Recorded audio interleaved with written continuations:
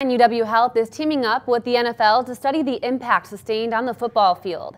That's where this comes in, a high-tech mouth guard measuring speed, force, and acceleration of the head and neck before and after a hit. The new data will help scientists and doctors gain a full picture of what happens to the body during an impact, a hope doctors say will keep players healthier and in the game longer.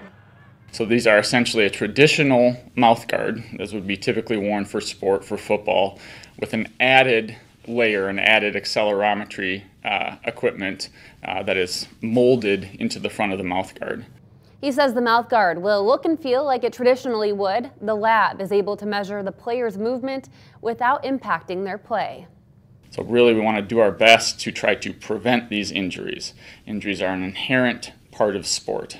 We can't prevent all injuries, but what we can try to do is lessen their impact or lessen their severity.